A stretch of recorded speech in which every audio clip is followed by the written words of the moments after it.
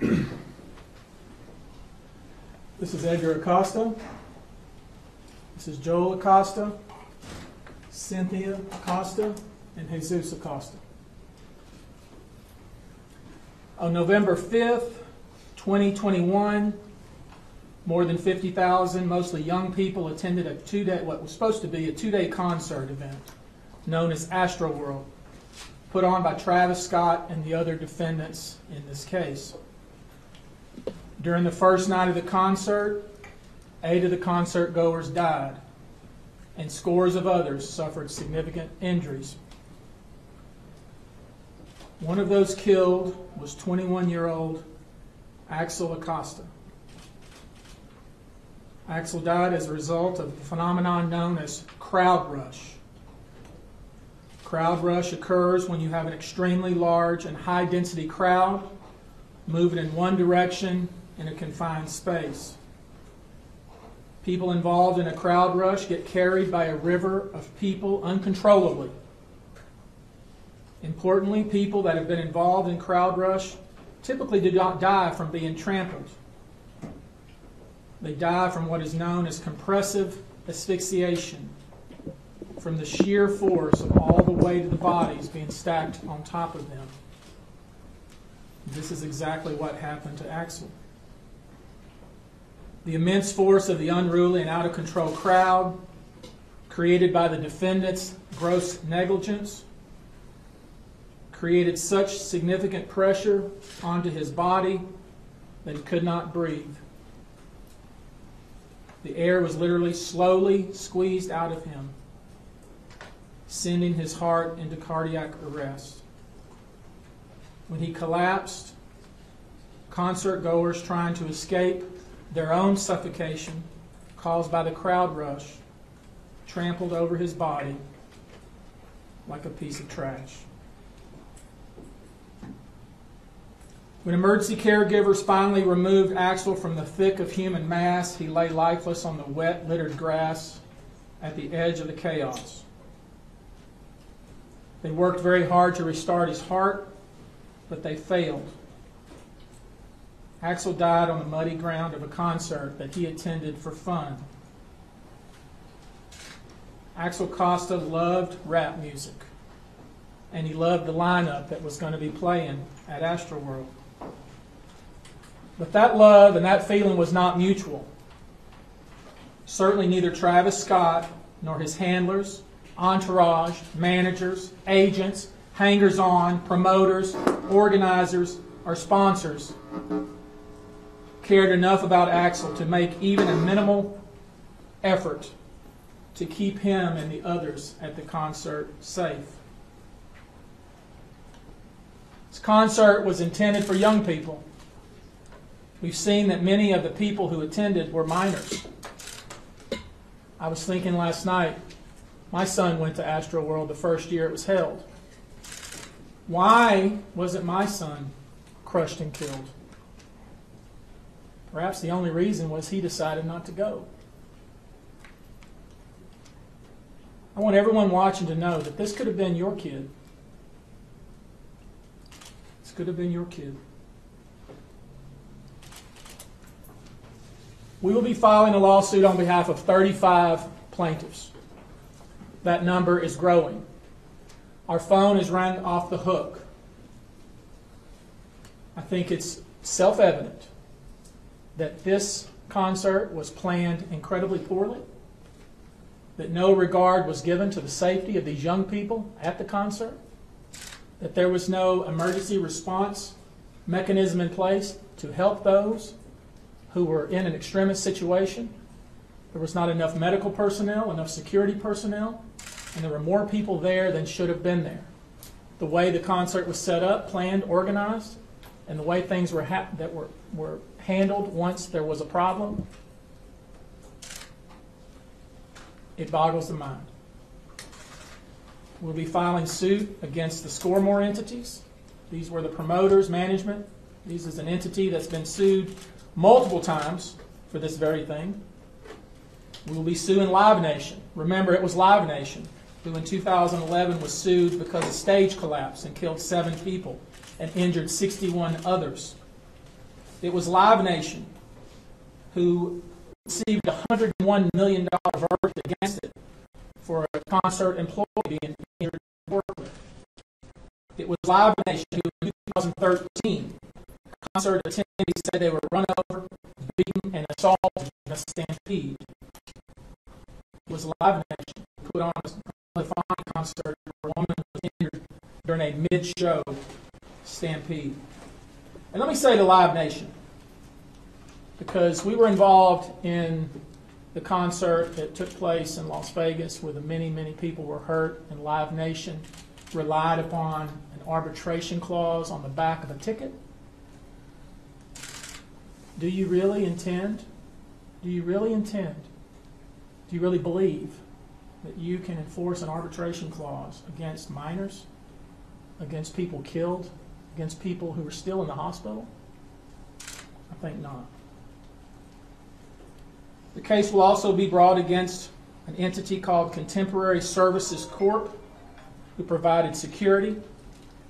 The case will be brought against Harris County Sports and Convention Corporation, the premises owner who worked with NRG, was supposed to provide security and make sure the facility was safe. I want to remind you that this is not the first instance where people were injured at concerts. There's a long history in the United States and in the world where individuals who came to a concert looking to have fun, looking to enjoy themselves, did not leave, or certainly did not leave still alive. One of the experts who's looked at the history of concert goers and the multiple events that have occurred has said the history of how the concerts are handled is a history of disinterest and greed. I think that's what we have here. And let's talk about Jock Webster II, otherwise known as Travis Scott. On August 2nd, 2015, Travis Scott was arrested in Chicago for disorderly conduct after encouraging fans to jump over security barricades during his performance at Lollapalooza.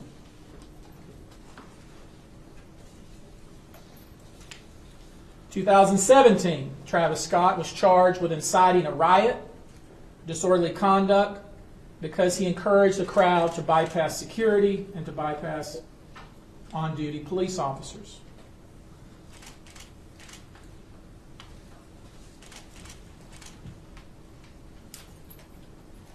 Let's take a little further look at Travis Scott and his antics.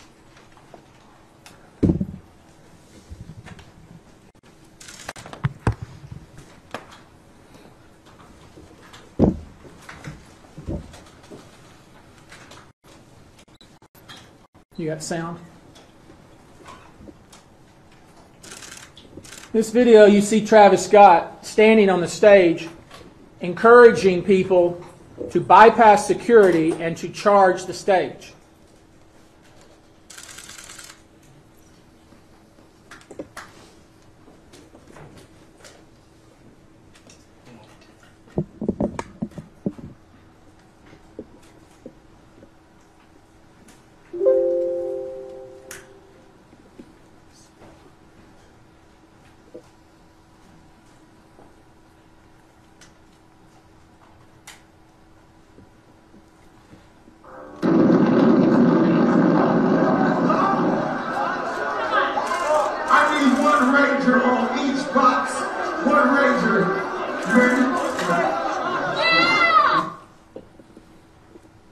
Times when Travis Scott specifically yelled into the crowd, asking them to bypass security, bypass the police personnel, and rush the stage.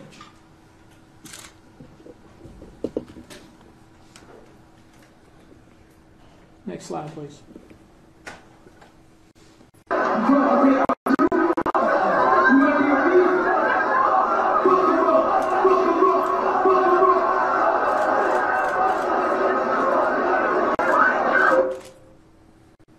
Video you saw Travis Scott, who was crowd surfing. Someone took a shoe. He instructed the crowd to F him up, F him up, F him up, to the point that the poor person who was being targeted by Travis Scott had to be carried away to escape with his life. Next slide. I see you. Hold on, turn the lights on. Turn the lights on. I see you, bro. Are you gonna do it? Give me 18 real quick.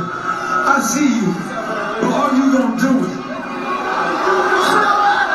Stand in line. Turn the lights on. Turn the lights on. In that video, you see Travis Scott encouraging someone who's standing on the upper levels to jump into the crowd. And during that very concert, somebody was pushed and was incredibly badly injured because of his conduct. Next slide. Here's a tweet Travis Scott sent out before another concert where he's encouraging people who don't have tickets to crash through the security and come to the concert anyway.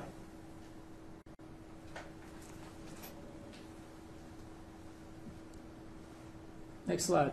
I'm strong and we got enough distractions. November come, won't you pop out at the fest? That's just a small snippet of the video to encourage concertgoers to attend Astroworld. This was video from previous Astroworld concerts. It's utter chaos. Utter chaos that's encouraged not only by Travis Scott, but by everybody involved in putting the concert on. Next slide.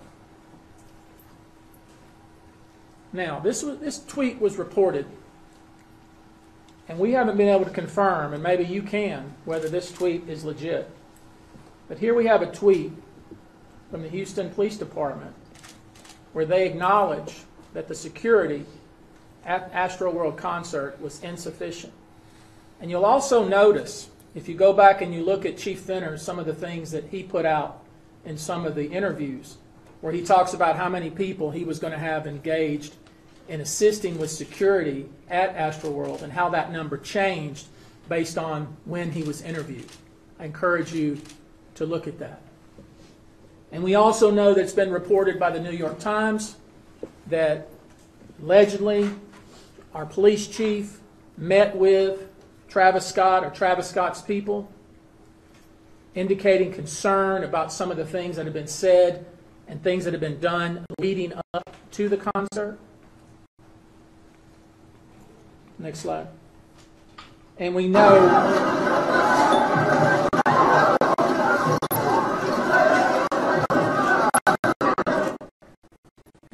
that when the gates were opened in the early afternoon of November 5th, that was the scene. Next slide.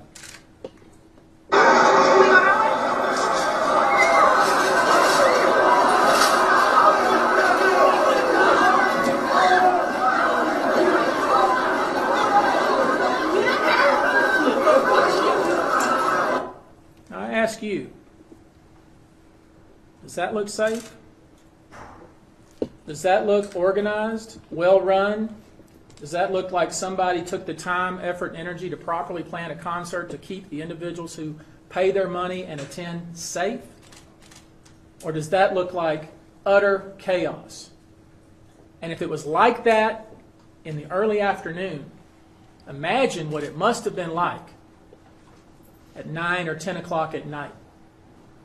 We've had repeated reports from more than 30 different witnesses who have provided statements saying that the screening was non-existent, that there's no COVID screening, there was no security screening, that people were just being let in, bags weren't checked, people were smoking weed rampant throughout the concert, and that people were taking drugs. There was no management of that event whatsoever. It was pure and utter chaos. And had they told the people attending that that was going to be what it was like, most of them would not have attended. All over the internet we see, on TikTok, Instagram, Facebook, and other social media sites, the utter chaos that existed on that night. We see Travis Scott continuing to perform while EMTs and other first responders are trying to save people's lives. We know specifically with regard to Axel Acosta We know that the individuals trying to save his life did not have what they needed to save that young man's life. There weren't enough people to help him. They did not have the right equipment. He did not need to die.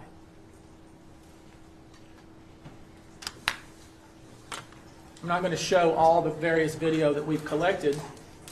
It's all over the internet, but no one who sees that video would have wanted to be at that concert had they known that was what it was going to be like. And that brings me to Axel Acosta. He had just turned 21. He was incredibly good at computers. He had just transferred to a new university. He was going to school with his brother Joel. He comes from an extremely close family. His grandmother and grandfather are devastated, just as is his uncle and aunt, brother and father. This was needless. It was unnecessary and could have easily been prevented. We expect to file a lawsuit either today or tomorrow or the next couple of days. We want to make sure we get it right. We want to make sure that everybody is included that needs to be included. In this lawsuit, we intend to change the way concerts are put on, organized, promoted, and managed in the United States and in the world. It's our goal to make sure that this good, decent, solid young man did not die for nothing. I'm going to give you a couple of questions with Edgar. I told him that, as you can imagine, this is crushing for him. He has an appointment this afternoon with the funeral home to make arrangements so his son can go back home. Señora Costa, Pedro Rojas, Televisión, ¿nos puede hablar en español y contarnos cómo se siente, cómo está impactado usted por lo que le ha pasado? Pues me siento devastado por la pérdida de mi hijo, pero como dice el abogado, esperemos que su vida cambie las cosas de cómo se hacen esos eventos, porque él vino a tener un rato agradable, tenía todas sus cosas preparadas para su regreso, muy responsable en la escuela,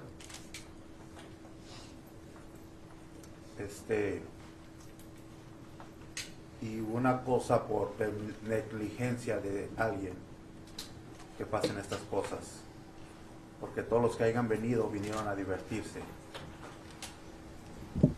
Mr. Acosta, Wait. We're not doing it that way. We're not yelling at him. Mr. Acosta, Just wait a minute, please. We're going to take two more questions. Yes, go ahead. Mr. Acosta, we just wanted to know, how did you learn about your son's passing? We understand that it took some time for him to be identified. Yes, it took some time because as soon as we received the news, I was trying to get hold of him. I called to his hotel. They tell me that he didn't spend the night. That's why I started calling the sheriff office, the reunification, and they told me, Mr. Acosta, your son is not on the list, so you don't have to worry about anything. He's not on the list from the dead people or injured people. And I told them, well, he didn't spend the night on his hotel, so I'm worried about him. And then my son, he found his phone in the lost and found, right? And so we tried to call again and ask for him for the body without identification. We called the hospitals, we called the sheriff office, and they tell me no. we have all the names on the list, and he's not on the list. Mr. Acosta, could you please tell us? No, just a minute. I want to make sure we're clear about something. When the Acosta family, when his son's name was not on the list, he also inquired, well, are there anybody who is unidentified? Because they figured out that Axel's phone was in lost and found. And Axel was not the kind of young man that didn't answer his phone or did not stay in touch with his brother or his dad. He stayed in touch with his brother and father. So they knew something was up when they found out that he did not spend the night in the hotel. That is absolutely not like Axel. That's not like Axel. He does not drink. He does not do drugs. He does not stay out all hours of the night. So when they inquired, well, are there any... has anybody been recovered that you don't know who they are? And he was told no, that there wasn't. And it was only until they found the picture going around on the internet that they realized that a member of their family had died. So it wasn't just the fact that his son had died and his brother had died. It was the way they found out about it. It was just horrific. We'll do one more question. Mr. Acosta, could you please tell us, first, what you hope to accomplish with this lawsuit, and what do you want the world to know about your son?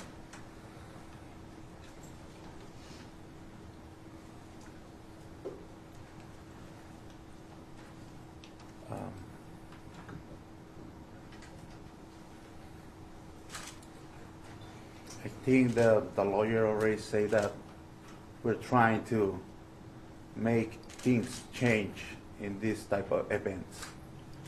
Because today is me. I lost my son. It could be you. It could be you. When you send your kid to have some fun, and because somebody else is not providing the right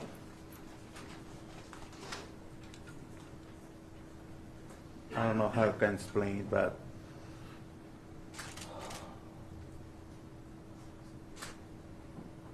the right security,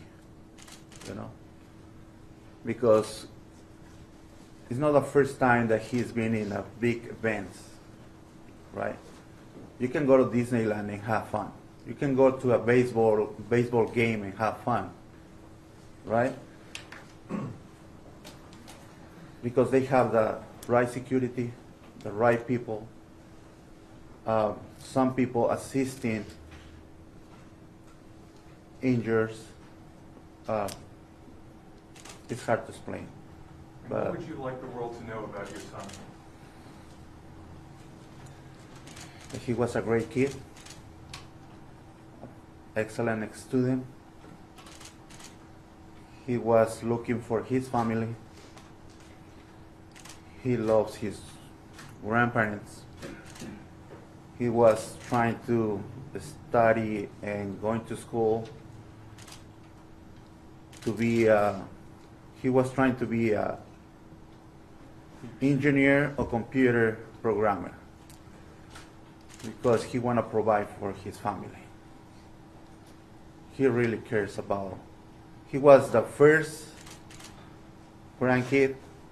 He was the oldest one, and he always take care of his other cousin and nieces. Thank you, guys. ¿Nos puede dar la misma respuesta en español, señor? ¿Cómo quiere que recuerden a su hijo? Soy Rogelio Morataglia del Just say a Telemundo. little bit about him in Spanish. Pues quiero que lo recuerden como un muy buen estudiante. Se graduó con los altos GPAs desde la high school, desde la casi viene siendo un estudiante con straight A's.